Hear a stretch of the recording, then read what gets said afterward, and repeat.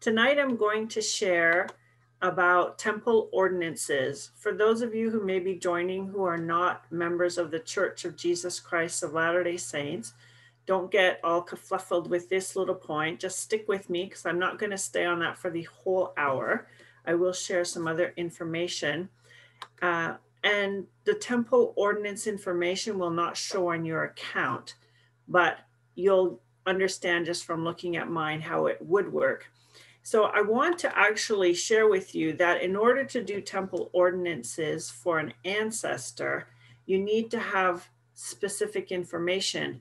And it's kind of ironic. I'm going to turn the time back to Yura, who initially shared this information with me. So I think she's the best spokesperson for it. And she's going to share what the minimum requirements are so that we can get a name temple ready. So back to you, Yura. Thank you. Let me just get this set up. So usually when I try to help individuals prepare a name for the temple, I quickly explain what are the 3 to 5 things that you are that you need to prepare a name to take them to the temple. Now, there is a difference, as Sister Latchman has mentioned before, between family history, where you're collecting stories, photos, etc., and then the genealogical aspect. You're gathering names, dates, and facts to prepare them, and you can prepare them to take them to the temple. Now, there are 3 main things that you require, and there have been several updates. In the past, people have been a little discouraged because they didn't have the exact name, date, or location of the individual. And now the temple will accept some information that might be a little bit more broad. So I just want to go over the specifics. Once again, there's a name, a date, and a geographical location. Now, in terms of the name, there is any type of name will actually work. It could be a nickname, an alternate name. So just a few examples would be, for example, my name is Yura Park, or you could say Miss Park, or daughter of Sung Park, or wife of Christian Leclerc, or Mrs. Leclerc. Any of those names would constitute as a name. So even if you don't know your grandparents' name, you could say, if, for example, if you know your father's last name is Park, you could say Mr. Park for your grandfather, or Mrs. Park for your grandmother, even if you didn't have their first name. And again, or daughter or son of someone. Another one would be a date. Now, it could be a christening, it could be a marriage, a death date, etc. So even if you're not sure when your great grandfather or grandfather was born, if you know roughly that maybe they passed away during the 1900s, for example, you could include that. Again, it doesn't have to be a specific date. For example, it could be something like December 24th, 1995, or December 1995, or about 1900, or about 2000. You can just type in the words ABOUT, about, and it will accept it. The last piece of information, and in terms of for dates, you can try practicing, you can try guessing their guessing dates. So if you know that they passed away, perhaps in the, recently or in the past little bit, you can try to guess when they might have been born, or go backwards. If their son or daughter was born 1990, you could maybe possibly guess that they were born in the 1800s or around 1880. Again, especially for certain records, like I believe a lot of Chinese records, they have generations but not dates. So that's what they'll do. They'll try to guesstimate. For geographical locations, now political boundaries will change. So as long as you have a rough estimate or a guess where they're located, it will be accepted. It could be something as specific as North York, or just Toronto, or Ontario, or Canada, or for example, 200 years ago, it would have been York, Canada, West, British colonial America. So names and political boundaries will change. Parts of Poland can now be Germany or France, etc. So if you are at least roughly around the same area, it should be fine, as long as it's not, halfway across the world or whatnot. So once again, just to recap, The only three pieces of information that you need to prepare a name for the temple is a name, a date, or geographical location. And actually, there's actually five. Those are the things that I feel like are a little more difficult, but you actually do need to specify the gender, or else you cannot perform any proxy work because you don't know if they're male or female. And then you have to specify if they're living or deceased. Now, this is actually very, very important because this will determine whether you can share this information. As Sister Latchman has mentioned before, living individuals, their information will remain private. So if they are living, you cannot share any of that information with anybody in your family, or nobody can find that information. But if they are deceased, there is a way to link using ID numbers or whatnot. You can link any deceased member to anybody else's tree. So that's just a quick sum up. A quick summary is you need a name, any name, a date, can be any date, geographical location, again, specific or generic. Please don't assume the gender, and it is important to specify whether they are living or dead. And remember, at any time during the process, you can modify this information, whether the ordinances have been completed or have they've started or they haven't, because it's all just input into the computer system. This information can always be modified. All right, I think that sums it up. All right, that was really good. I liked your presentation. I didn't get a presentation when I first heard it, so this is good. Thank you. Oh, I will also mention, again, on the YouTube channel, I did put a copy of this presentation that I showed you on one of the playlists, so you can see that content and review it if you'd like. Again, it's on the Toronto, Ontario Stake Temple and Family History YouTube channel. Thank you, Yura. Okay, so here's my screen, and I'm going to share a number of things relating to preparing names for temple ordinance work. So the first thing I want to touch on is, yes, there are 3 things you need, well, 5 if you consider gender and indicating that they're deceased. And so I want to show you what the family tree looks like and the icons that you can see in the family tree. So here's my tree.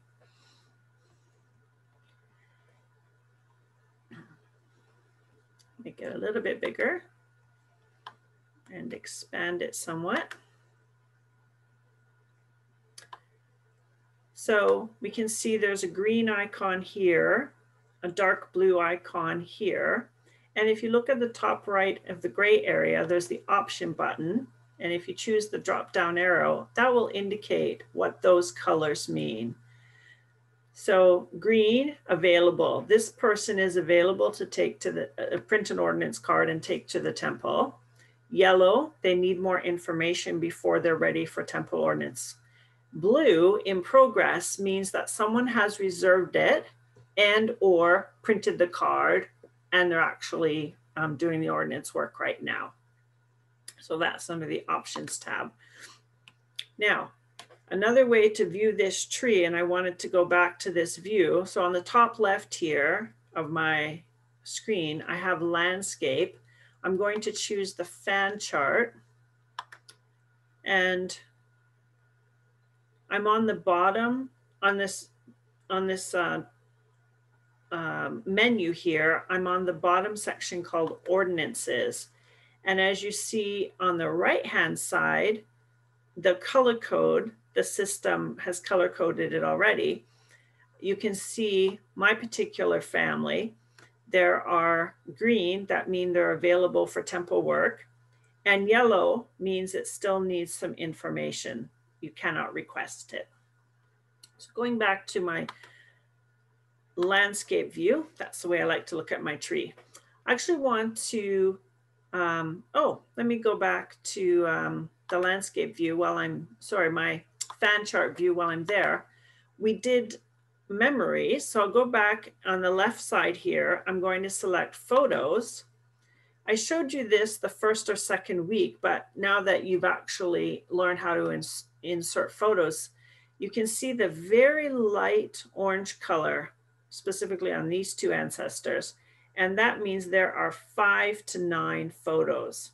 Now my grandfather here, Elmer, he's dark orange. That means he has 10 plus photos in his memories.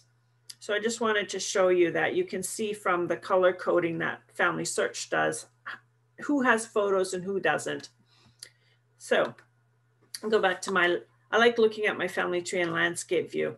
So I'm going to talk about the various colors that you see on a person page. So here's one of my ancestors, and we're on his person page. And in his ordinances, under the ordinances in the toolbar, we see a gray temple. If I select that, I actually go into his ordinance page. Gray means it's completed. And this actually indicates when it was completed and what temple it was completed in. So gray, you can't do anything more. It's already done. The next color I want to explore is the dark blue or the teal. And this is another ancestor of mine. And if we click on his ordinances, it indicates on the top left side that it's in progress. So the first 4 or 5 ordinances were completed, but it's the sealing to spouse that is in progress. It has been printed and my name is next to it. So it was printed by myself and I reserved it on this date and it expires on this date. If you have reserved anything with the temple, it's normally a 2-year length of time period that you get to keep it reserved. And if you don't print it by that time, or even if you haven't done the ordinances by that time, it defaults back into the family tree and someone else can reserve it. Due to COVID and temples being closed though, they have extended the reservation time period. So the ones that have been reserved are not expiring, or they've at least extended the time, and I think they've re-extended it. So they're not expiring as they would have in the past. So see, 2020, it would normally expire by 2022, and it indicates it's staying until 2023. Okay, the third color I want to talk about are the yellows, which means they need more information. So going into Alexander,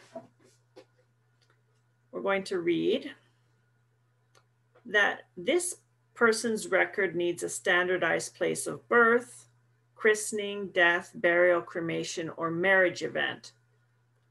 And so if I go back to his details page, I'm going to see, scroll down, that I have a name, but as it indicates, I don't have a date and I don't have a place. So until I can get further information for this individual, I'm unable to do this ordinance work. Now, yellow doesn't just mean that you're missing the 3 vital pieces of information, a name, a date, or a place. It can also mean that there's an error in the way things have gone into the system. So I'm going to show an example here. This is an ancestor of mine, Ferguson. We only have a last name. Last name is Ferguson. See in the life sketch, it was an infant, stillborn infant, or an infant that died at birth. So we have a name, we have a date, and we have a place. So those are the 3 vital pieces of information. But I want you to take note that sex is unknown. And I'll tell you why that is. Because the 2 sources that we have that indicate the sex, the first source is a birth record, and it was noted that this infant was female. The second source, which was written the exact same day, is a death record, and whoever wrote that record said that the infant was a male. So I have conflicting information, and as such, I'm trying to find out what gender this infant was. And If I cannot find out what gender this infant was, I believe my next action is to do the ordinance twice, once as a female and once as a male. So I'm just trying to find some other documentation, if I can, as to what the gender of this infant was. So that's another reason why the ordinance might be showing as yellow, needs more information, because the field with the gender has not been filled out. Another reason why yellow may be showing, and I'll give you an example, is because the information you have input may not be recognized by the Family Search Program. So here's an example, Mary. She has a name, she has a date, and she has a place. But you notice the place has an exclamation mark next to it. If you look on the top right-hand side, I'll open up Search Help. It actually tells me I'm missing a standardized death place. Now, take note, the ordinance is yellow. I'm going to edit the death location. First, I'm going to fix the date. Delete that 0, put it in again, and select the date. Now the place, Trenton, Picton, Nova Scotia. Trenton, Picton, Nova Scotia. I select what Family Search offers me. I save it.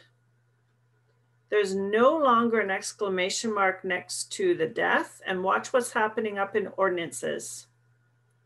It's refreshing itself. It is now green. Family Search didn't recognize the place that had been input. Once I corrected that, this individual's ordinances can now be done. I went through my entire family tree on one line, and I did it using the descendancy view of the family tree. Excuse me. And I just went through and I fixed all of these dates and places. And I had ancestors that were previously needing more information that were then temple ready. So I know a lot of times we think we have to add the next name at the top of our tree to find someone to take to the temple, when maybe there's someone already in the system we could take to the temple, but they're not recognizable to the system because of a little error in the program. So take note of those instances also. The third reason someone may not show as ready to take to the temple, and this is an example. Once again, the ordinance is yellow. If you look at when she died, February 20th, 2020, you have to wait at least a year for an ordinance to be done at the temple. And it indicates that when I go into the ordinance page, this person has not been deceased for 1 year. So in a few more days, we can reserve her name and she'll be eligible for the temple. So those are the reasons why it may show that it needs more information, when in fact, you do have information. In fact, she has lots of dates and places listed in her vital information. Okay, the next color I want to focus on is green. This is my grandfather, and this is what green looks like. And if I open up his ordinance tab, I can request all of the ordinances down to sealing to spouse. The reason I cannot request the sealing to spouse is because my grandmother is still living, as indicated here. So my grandmother's not a member of the church. So if she was, she would just prepare the ordinance card herself, and she could have a proxy for my grandfather, and those two could be sealed. But at this point in time, waiting to do it on her behalf, I can't seal them together until she's deceased. So that's what green looks like. Now, how do you find those that are ready to have temple ordinances done? You can go through individual person pages and look for green, or as I showed on the family tree, you can look for green, but there's a faster way. So go to the home page, click on the family search icon on the top left, And on the right-hand side, under recommended tasks, I have recently been looking at records, trying to put all record hints into my ancestors. Today, I'm going to select temple. These are all individuals who can have their ordinance cards reserved and or printed and then taken to the temple. I'm going to show more and open up specifically to Charles Shaw. And as I open up his card, I'm going to open him in a new tab. Go up here to Charles. He's definitely available to take to the temple. And I want to show you how I would reserve his name and his card. So first I go into his ordinance tab. And they're all available to request. It says that here. It also says it at the top. It doesn't matter which one you touch, it does the same thing. At this point in time, baptism, confirmation, initiatories, endowment, and sealing to parents will all be printed together. The sealing to spouse is printed separately. You can deselect any of these. Put the check mark back on, deselect sealing to spouse, put that back on. And then I would select request.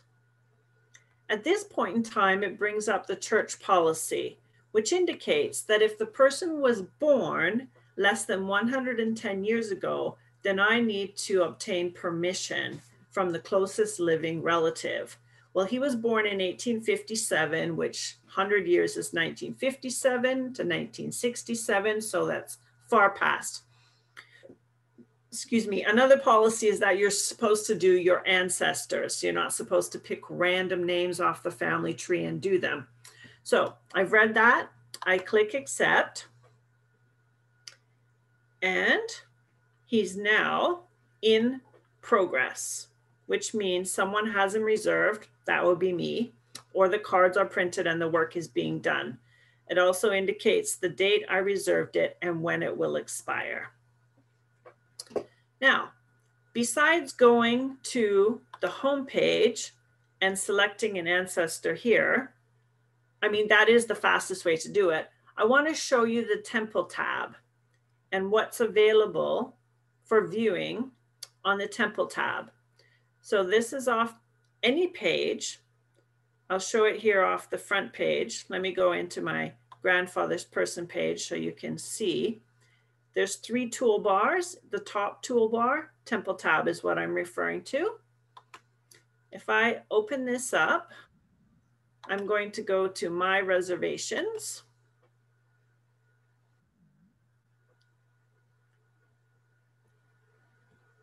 Here they are. So these are individuals that I have reserved temple ordinance work for in the past. And Shaw is who I just gave an example of most recently, Charles Shaw. Let me explain the functions or the filters on this page. So at this point in time, everyone I've reserved a card for is down the left side. If they're being sealed, who they're being sealed to down the center here, the ordinance that can be done and whether or not it's printed and when it was reserved and when it expires. Now, on the top left here, my reservations, I have 32 total. And I want to share some on the legend here. If you forget the colors on the right side, you can select the legend and that will indicate quite quickly what the colors mean. I'm going to close that though, and I'm going to open up this filter. Now I'm looking at all, it says that here, but maybe I want to see, I have some cards that I printed, and maybe I want to make sure I have all the cards that I've printed. So I would select printed. This now shows me a list of everyone whose card I've printed. I can actually confirm, do what I have printed and what shows on the system, are they the same total? Or I want to print some more cards. I could select not printed. These are the individuals I can now print. I'm going to select all again and go to the next filter. Maybe I want to sort my names. Right now, they're sorted by date reserved, and I like to do it that way because then the one that's going to expire first, I can actually do the ordinance for first. Date reserved and date expired, they're going to be the same because it's always 2 years. Maybe I want to sort them by name because maybe I want to find a specific individual and I can find them fastest by name. So first name, last name, or just name in general. But potentially I want to sort them by sex. The males will show on top and then the females will show near to the bottom. And the reason I might want to do that is because in my next filter category, maybe the youth are going to the temple and I need to print some baptismal cards. I'm going to deselect the other ordinances and I'm only going to have baptisms now. Now I can see, oh, here's some individuals, females on the bottom, males on the top, that are ready for baptism that I can now print. So here's how. These are the filters. I'm going to share with you now how you would actually print them. You select them by putting a checkbox beside their name. Say I want to print 3 males for baptisms because I've indicated baptisms in this filter. Now, I've selected them. I now need to, where's my print button gone? Moving my zoom out of my focal point here.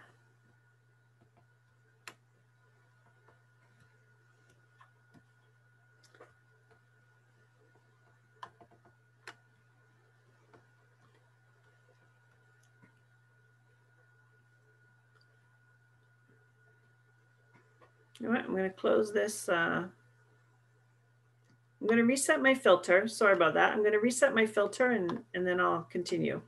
Resetting my filter.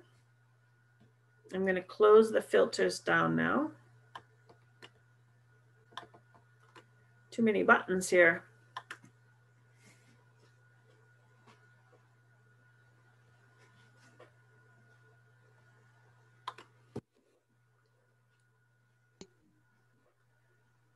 Christine? Okay. Yes.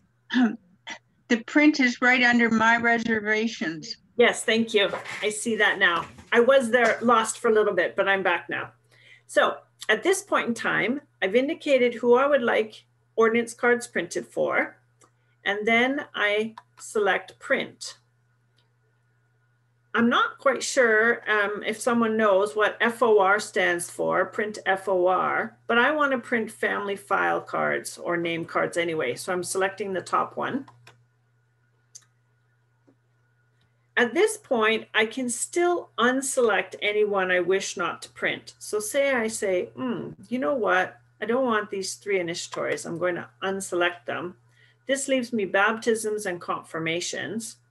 Then I would continue. I'm not going to continue because then that would actually go to a print, but I'm going to show you what it looks like on another screen.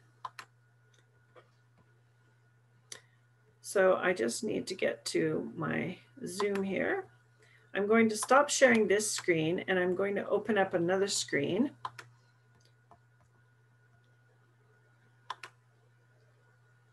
Another program, because you can't see them in the same one. Okay, ordinance cards.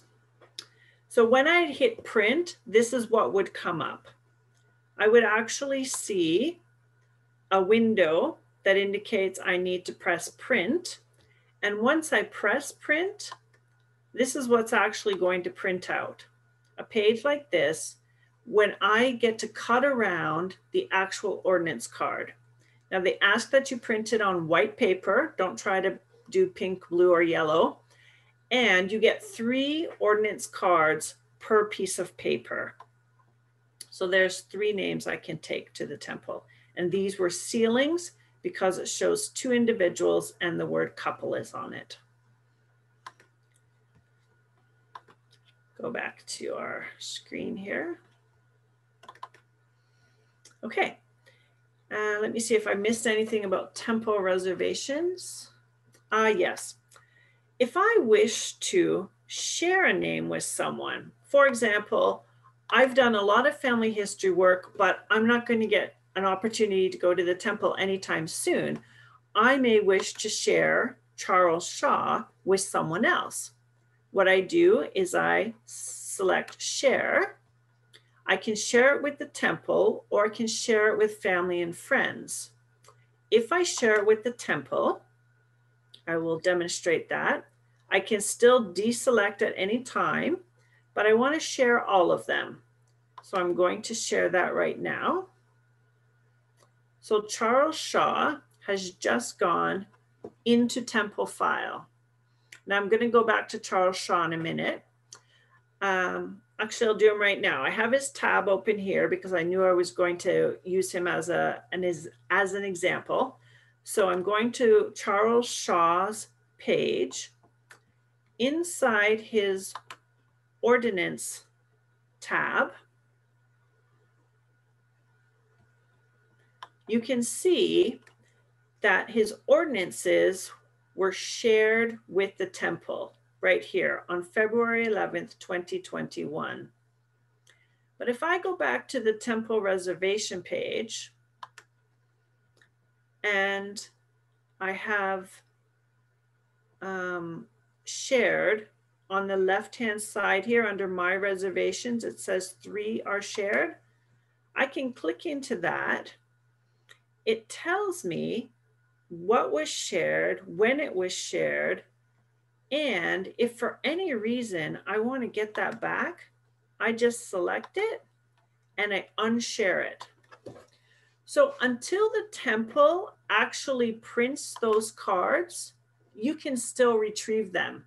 So yes, you can share with the temple, and until the temple actually prints the ordinance cards, you can retrieve them back and say, you know what, I changed my mind, I have time, I'm going to do them myself. Or I'll go to my reservations. I may wish to share them with a friend who can go to the temple sooner than I can. So I select what I wish to share. I go to the top here and select share it with family or friends. At this point in time, I would put a recipient's name. I used my sister as an example because I did share something with her before. Then I would put in her email address and I would hit send. She would then get an email indicating that I have shared some temple ordinance cards with her, and it directs me to go to Family Search, which is this program. Upon entering Family Search, I would then go to my communications box. I'll show you where that is again. Up on the top right over here are communications with individuals. And I would click on that, seeing I have a new message. And it would say, BJ or myself, Christine Latchman, wishes to share these ordinance cards with you. And you have to accept them or decline them. And I actually have done this before. And once you share them with a family or friend, you cannot retrieve them. They can send them back to you, but unlike sharing them with the temple, you can't say, oh, I changed my mind and bring them back.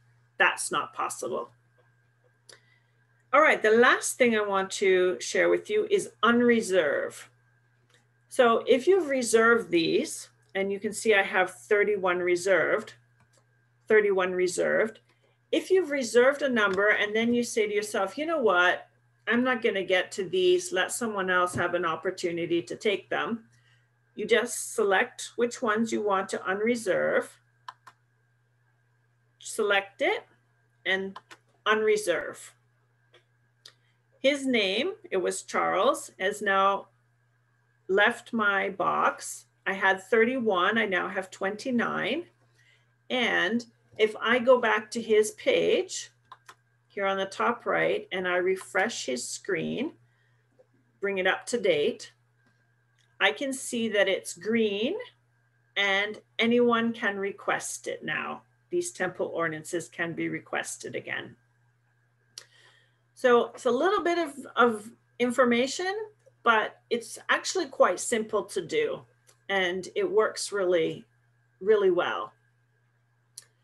Now, if you just want to be random about who you take to the temple, and you don't want to just look through all these names and select a person, on the left-hand side is a category called Ordinances Ready. If you select that, then you can select an ordinance you'd like to print cards for. So if I select baptism and confirmation, it gives you 4. What it does, it selects names from your family tree, from your reservation box and your family tree. And if it's exhausted all that are available, it then pulls names that have been shared with the temple by other people. So baptism and confirmation, I'm going to, excuse me, that's not what I wanted to do. Go over here. I close this window. I'm just showing you initiatories. We'll print 5 names. And at any time you can unselect a name, select it back. So 5 initiatory names will come up. Endowments will bring up 1 name only. Sealing to parents will bring up 10 names. And sealing to spouse will bring up 10 names, and sealing to parents will bring up 5 names. So this is just a very quick way to grab some names and not be specific about who it is you're grabbing. I'm going to share another screen with you now. A little back and forth tonight.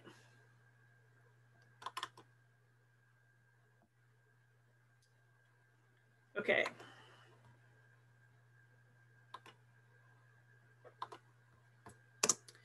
So you may ask, who am I supposed to do temple work for?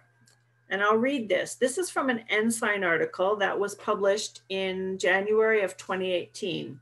Some mistakenly believe that we are only responsible to do family history and temple work for our direct line ancestors. However, and here's the key point, cousins are also part of our family. We should feel comfortable extending warm family ties to provide family history and temple work for them. And here's an example.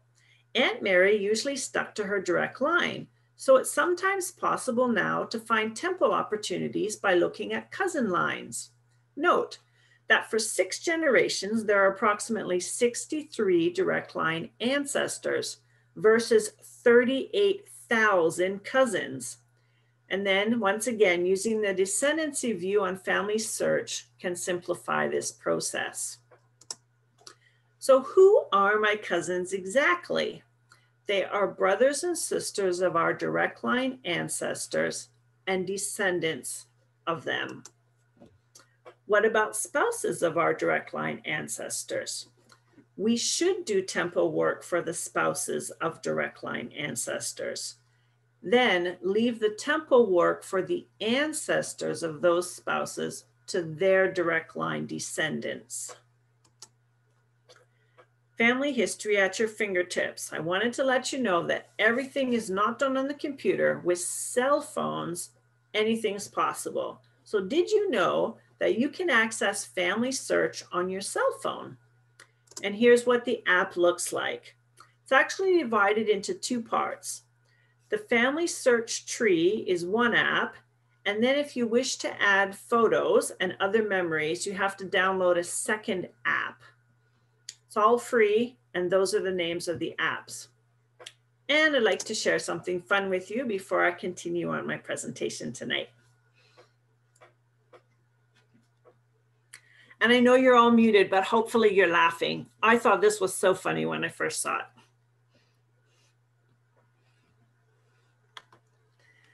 Okay, back to my presentation here. Okay, we're going to now do a little bit of housekeeping before I show you some other things that are available on Family Search besides just this family tree.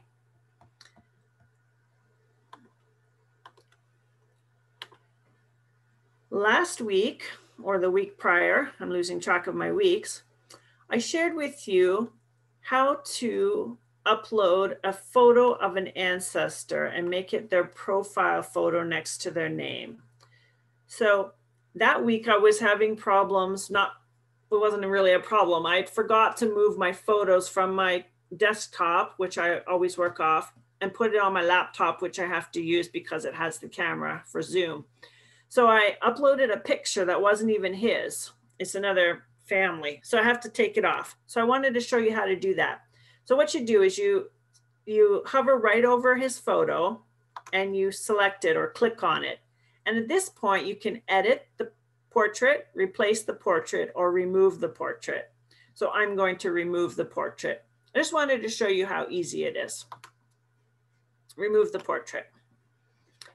So now he just gets a little blue silhouette in there. Okay, that was my last housekeeping bit. Now I'm going to share with you some other things you can do on Family Search besides just the family tree. So looking at the toolbar, you have the family tree. You can search records and other items. The wiki is a whole other seminar. But if you really are trying to find an ancestor and can't locate them through all of the records, go to the wiki. Memories we talked about. Indexing is available. Taking an image of a record and actually transcribing what you visually see so that it's digital and we can all search it. Now, and then temple, we looked at the temple tab today. Activities. I'm going to show you all activities, but within all activities are these other categories. So all activities. These are fun family history activities to do, especially if you have younger members in your family who find, data entry and looking up records might be a little bit boring or challenging. You can have fun with your children and your grandchildren using these family history activities. So looking at the first one, where am I from? Once you go inside this tab, there's actually 4 other categories.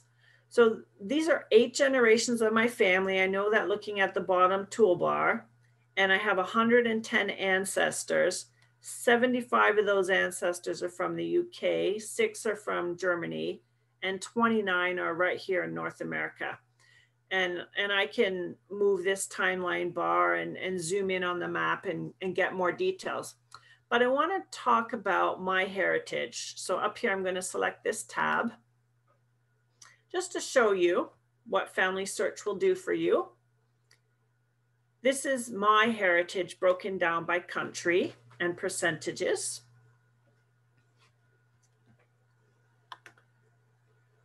And my family lines, I'm going to expand my family tree and just watch on the map where we go. So this is my dad's side of the family. And as I continue, by the time I get up to this point, you can see that on the map, we've sprung back to Europe. We're no longer in North America. So that's something fun to do.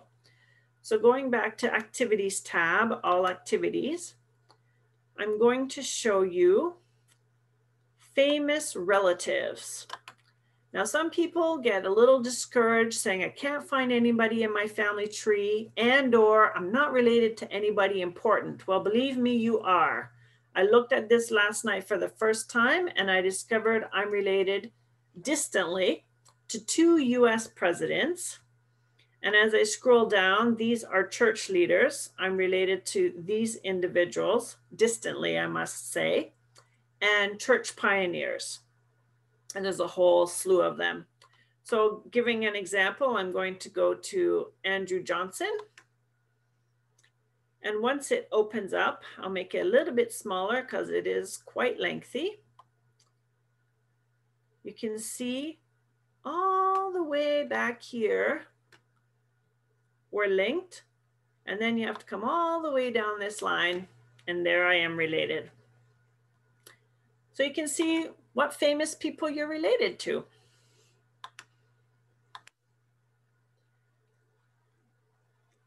The next category I want to share with you is called All About Me. So this is taking information about you in terms of the year you're born, and I was born in 69, and where you're from. And it's got different categories. So the meaning of my name popularity, my heritage, where does my name come from? It indicates here some information. Popular song of the year, this was 1969, Sugar, Sugar, Sugar, Sugar, honey, honey. Okay, so I noticed as I was looking at this that most of the categories dealt with US, like, oh, gallon of gas in 69 was only 34 cents. So this is all very interesting, but I just wanted to highlight up here where it says United States English, I actually put in Canada and chose English, and it brought up slightly different categories and disappointingly not as many. So instead of US stats like Neil Armstrong landing on the moon, we don't see that when I actually select Canada. It has more top news in Canada was actually quite boring compared to that. It was the Official Languages Act, making French and English equal. Okay, going back to something that is a little more fun. Activities, all activities. I want to share with you, record my story. I will tell you that compare a face, you put a photo of yourself into the system, and then it compares with all the other memories that you have put in or someone else have put in about your ancestors. And it sees if your face is comparable and percentage-wise, how close you are to a certain ancestor. I did that one time and it brought me to my great-grandmother. It said I looked most like my great-grandmother. Record a story. I think this is a great category. And whether or not you use it on Family Search, you can take the information here and do it on your own computer and keep it very private. So let's pick a category. I'm going to pick Ponder and Reflect. And once I open up a category, then there are a number of questions that you can respond to about yourself. So the top left, what is the nicest thing someone has done for you? So when I open that, if I press this red button and if my laptop had a microphone, I could actually verbally give my answer and record a story here. Or I can type a response right here. As I say, if it's something that you don't wish to make, this is private because you are a living person. This is still private. But once you are deceased and the system knows that, then this would be made public. But as I said, you could take these same questions and do something on your own, on your computer. So there's lots of great questions in each of these categories. I think it's a great way to write your life story. And the final activity that I will show you here, and there are lots more to look through, is Picture My Heritage. So once again, you have to upload a photo of yourself, and then your photo appears in the categories that are indicated here. So I am, according to Family Search and my ancestors, 7% Irish. So then there would be a picture of me and I could see myself in an Irish outfit. 20% American. I'm not 20% American. I have 20% American cousins, 46% Canadian, and so on. So you can see yourself in different outfits and how you would look. So it's fun for the children, or as I say, the younger generation. So that is my presentation for this evening. Hopefully it made sense and I didn't go too fast for you, but once again, there's a recording so you can review it.